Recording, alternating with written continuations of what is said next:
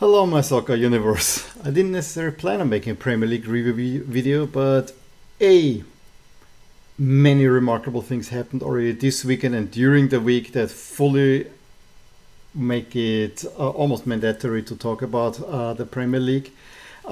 B, the fixtures this evening, I'm recording Sunday evening, are not all that enticing to me. And C, all the Premier League games are done already, so it was easy to prepare that. And so I would say we have to dig in. It is really hard to pick out stories. I mean, the main focus, of course, is the title race, where we thought it is all over when City went to Arsenal and won. Although there were good signs for Arsenal in there as well, since City had the least possession ever under Pep Guardiola. And then it swung all the way back. There's also, of course, the rise of Manchester United as a potential title contender. We still have to see all about that. We also have Liverpool is actually on the way back. Last time I made a video I said, are they done? Yeah, and since then they have got two crucial wins, so that is also a story. We have a really exciting relegation battle. I guess if you're a neutral, if you're involved in those, it's definitely not exciting because it's just crazy.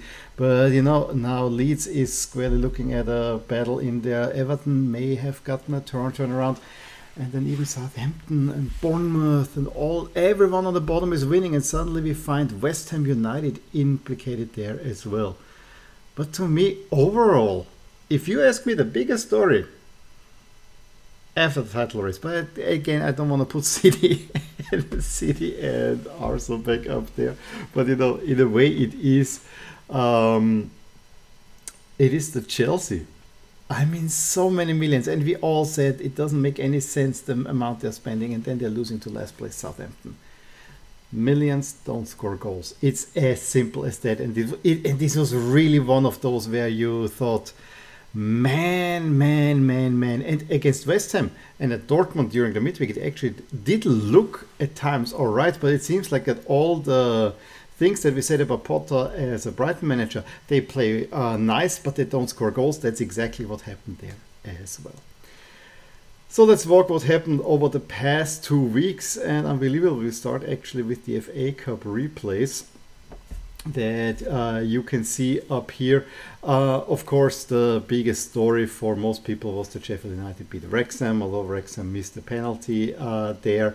But also, I think Fulham ousting Sunderland was a big one. We have the FA Cup opens up quite remarkably. We don't have as many great ties in there. It's Manchester United against West Ham. It seems like the big name fixture in there. Fulham against Leeds United potentially is also a good one, but you can see there is a lot of, you could see Spurs making a run, especially if City or United trip up. But on the other side, it could be all in all Manchester final as well, or maybe we have a good chance of getting a second tier team into the final too. So I think it's a very interesting FA Cup. Also during the same midweek, we had a highly entertaining 2-2 draw between United and Leeds United. Right after Jesse Marsch got sacked, they were coached by committee, and as far as I know, they're still coached by committee because of none of the coaches that they wanted have yet agreed to one. In both cases, Leeds United struck early. Gnonto and the one, I think, was also, I can't remember play by Gnonto, but it was Varane on goal. And it really seemed that Leeds United get a pretty huge win.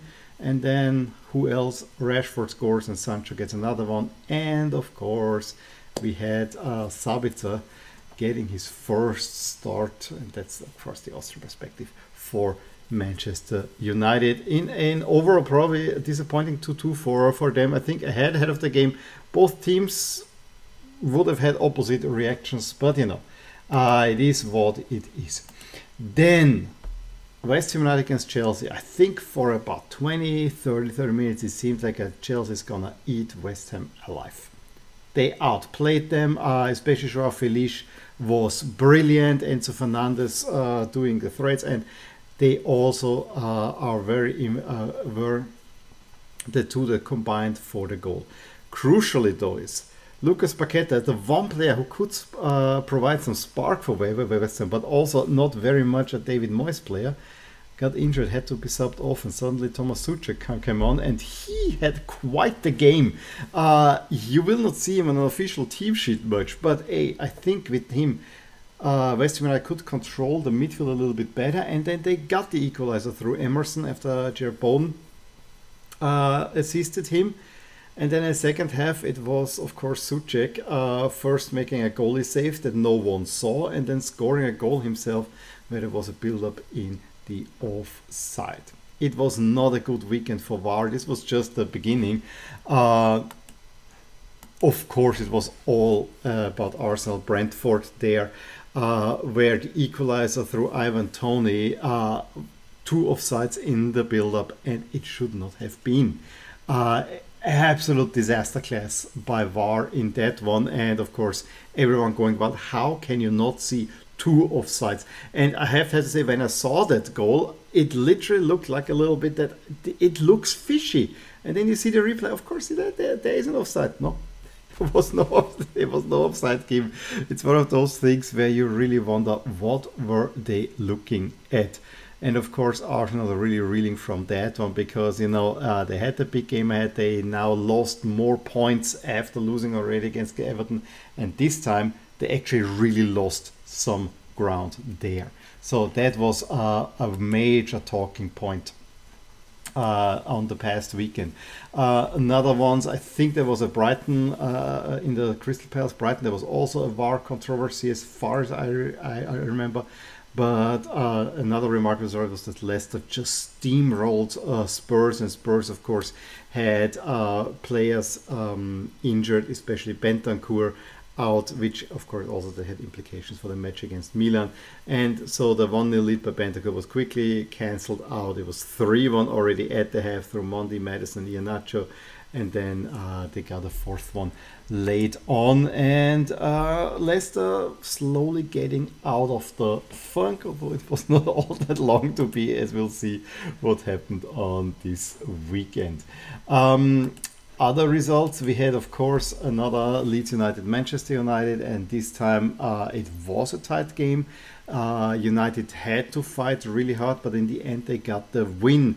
A little bit against the run of play, but again, Rashford and Garnacho, and Rashford would have gotten even a 3rd one, as did Weghorst, but both of those were called for offside, so VAR can also work. But overall, yes, showed what United actually can do, that they look rather solid at this very moment.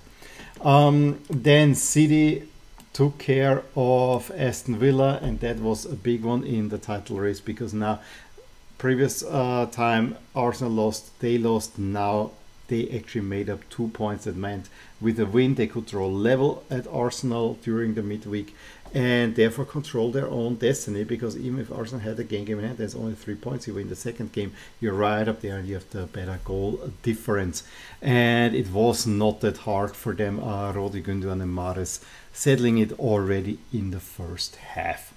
And then the Merseyside derby, that was kind of billed as a major duel, because Everton came off the huge win over Arsenal, Liverpool really reeling in all kinds of ways, and it was kind of, is this the one where Everton really get it going? No, that game was not a great one, but Liverpool pounced on their chances.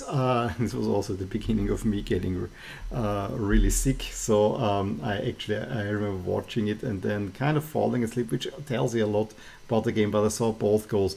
The first goal came on a counter-attack where Everton hit the post, and then within a few seconds Nunez had sent Salah, set up Salah, and it's 1-0. And then right after they have Connor Cody cannot really defend, and the Kakpo can pull it in, and that settled the game. It was not pretty, but it was efficient. It's all what Liverpool needed. Going on into the midweek, yes, we had the big one. An absolute humongous game between Arsenal and Manchester City, and it lived up to the billing. And I said it already in the build-up. This was a game, and I made a dedicated 1-minute video on it because I just was that just momentous, and it actually really took my attention away from the Champions League, which is something that's almost impossible to do. But these are the two best teams in England at the moment, and as I said, the game lived up to it. Arsenal controlled City in possession. City having a little bit, just about a third of the possession, which never has happened to Guardiola team. That shows you how well Arsenal actually played. However, individual errors were their undoing. One by what's the Japanese guy's name? It was a bad back pass that De Bruyne actually saw it before that already. I mean, the game was kind of stalemate in a way. And then De Bruyne gets in there, gets his foot in. It's 1-0 City. However, Arsenal come back, and it was right at the moment where Arsenal actually tried to take control. Open miss by Nketiah, which is the other thing that Arsenal couldn't convert their chances. However, then they get a penalty. Yeah, Ederson, the way he comes out there, is just, if he makes contact, it only can be a penalty. I understand why he was frustrated, but there was unfortunately not anything else. Tomiyasu was the player who made the bad back pass. It was also that Bernardo Silva was put into a weird position, kind of on the wings, defensively, which is not his position at all. And of course, Guardiola then brings on Akanji, changes up the system. The second half started very feisty, with City almost getting a penalty, but there was a foul in the build-up, so it didn't count there. And then slowly, City's taking the life out of Arsenal. And a really nice taxis. Grealish finishing it off. It's 2-1 City. Arsenal then really try pressing, have a chance to equalize again, cannot get it done. And when Holland makes it 3-1, I could easily switch over to the Champions League because I knew there's no coming back for Arsenal. There was no coming back. And at that moment, City were in firm control, as not only of the destiny, but also in my model, firmly control of the title race. And you really thought this is a hard one for Arsenal to swallow and come back into it. They definitely would need a win at Villa. And I made a 1-minute video about that one as well, because that was the second best game on the weekend. I would argue that quality-wise, the midweek clash was even better, but from the drama, this was just outstanding. Arsenal did control the game. However, it was Ollie Watkins and Coutinho that gave Villa twice the lead, with Saka only equalizing in between. And then it was all Arsenal in the second half without really creating that many chances. Then Zinchenko gets the equalizer after an Ødegaard assist, a really nice shot. And of course they press forward. Ødegaard missing a big one, but on the other side, there will also be a big save had to be made. It was put at the crossbar, so it could have gone really wild for Arsenal. And then it will count as an own goal for Emi Martinez, but it was Jorginho who takes an amazing shot deep in stoppage time. It bounces off the crossbar ahead of Emi Martinez into the net, and then a little bit later on, an empty net goal through Martinelli settles it for Arsenal. Huge comeback win, because Arsenal had lost games had only made 1 out of 9 points, and then had the League Cup loss to Manchester City as well. So they were trending definitely downward in a sense. That was a huge comeback win to lift their spirits again, because they needed this win.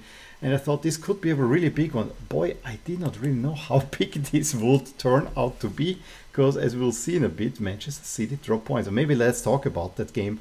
That City completely outplayed Nottingham Forest. And again, they even took the lead, I think, through Bernardo Silva, brilliant shot there. But they cannot make a second one, especially Haaland had a huge chance to make this one, and with their only shot on goal, Chris Wood, after Gibbs' white assist, makes it 1-1. Total freak result, and even Guardiola admitted as much, that they actually played really, really, really well. And therefore that win for Arsenal completely swung it back a little bit in their way, because now they control their own destiny, although ratings by City are still the favorites. A huge result also at Stamford Bridge, with James Ward-Prowse converting a free kick in stoppage time. Chelsea losing at home to last place Southampton after playing actually really well in Dortmund, not scoring. They are not scoring again. It is just crazy what Chelsea is doing. I think Graham Potter is under serious trouble already. Although I think you need to give him a preseason, and you know, honestly, Chelsea should use this as a write-off and say, okay, let's focus on getting the team somehow together. And he has to find some players in this huge squad that he has built that actually will do something. But not winning again against Southampton. Yes, missing chances, blah, blah, blah. But it just doesn't look good. And it's a real shame there. Very big results also in the relegation battle. We had Everton beating Leeds with a free goal by Coleman from a very acute angle, pulling it in. That was a remarkable win. We had Bournemouth winning at Wolves, big win there as well. And then of course we had Forest picking a point against Manchester City, meaning the losers are definitely Leeds and of course West Ham. We had yesterday evening also Liverpool getting 2 early goals from Nunes and Gakpo. Then Nick Pope is sent off for handling the ball far out, trying to take away from Salah. Now he is banned from the League Cup final, and Dubravka, the reserve goalie, is also cup tied, which is really weird. And so there will probably be Loris Karius playing, which, yeah, is that a good omen? With a man more, Liverpool actually had more trouble than playing at home easily, and Newcastle probably should have scored at least one. The expected goals battle ended quite even, so I found this a rather interesting overall result. United beating Leicester 3-0. Who is scoring? Rashford twice. That guy is just on fire. And then West Ham is really now in the relegation zone, after losing 2-0 to Spurs, and deservedly so. The first one, a really nicely played counter-attack that Emerson Royale finishes. And then Son comes on and is assisted by Harry Kane to get a second. So glad to see him back on the scoring sheet as well. With all these crazy results, let's look at the current standings, and it's Arsenal back up top, but you see only 33% chance of making it. There's a little chance for United to get in there, but United of course are now looking at a very safe top 3 finish. Newcastle and Liverpool and Spurs are basically the 3 contenders, because no one really believes that Fulham or Brighton could go into this 4th spot. Chelsea are out of it, which I actually thought about even a few days ago, that Chelsea actually could mount something. No. If you look at the bottom, West Ham still not chances-wise great, but it is really a dogfight, and this is a really interesting relegation battle. Also, I want to point out it's probably better in now, because it's an uneven table, to look at the adjusted standings. Where you see the more the Newcastle are top 4 and Liverpool are in the top 7, and of course big with a few more games to make up. Expected standings: City just barely ahead of Arsenal, but that's, you know, can change at any time. And on the bottom it's still Everton, Bournemouth and Southampton, but Nottingham Forest, Leeds and Wolves, West Ham hanging all in there. So I think it's very exciting up the top and very exciting on the bottom. Of course, on the bottom you don't want to be part of that, but as a neutral it surely is exciting. Fixtures on the next weekend: we have the League Cup final, and because of that the fixtures for Newcastle and Manchester United have been postponed. Other than that, we have Spurs against Chelsea. That's a pretty big one there.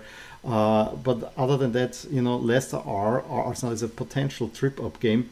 Then we have some midweek fixtures from the round where we had National Morning. We have Arsenal, Everton. We have Liverpool against Wolves already. So that are 2 very interesting games that we just had a few weeks ago, the reverse fixture. So return fixtures are played before the initial ones, and then on the following weekend, City start against Newcastle. That could be an interesting one. Newcastle having only lost twice this season, both against Liverpool. We have, of course, Liverpool against Manchester United. Arsenal against Bournemouth could provide another swing, potentially. Chelsea, Leeds, Wolves, Spurs, you know, interesting stuff. And a big one on the bottom between Nottingham and Everton. So that's it from me, from the Premier League. All that I can summarize for the past 2 weeks. Please add anything if you are so inclined. Give me a thumbs up if you enjoyed this video, and I will surely talk to you soon. Bye. Hey there, I really hope you enjoyed this video, and if you did, here are some videos and playlists that you may enjoy too. Also, please consider subscribing to my channel and hit the little bell icon so you get notified whenever something happens in my soccer universe. And with that, have a wonderful day. Bye.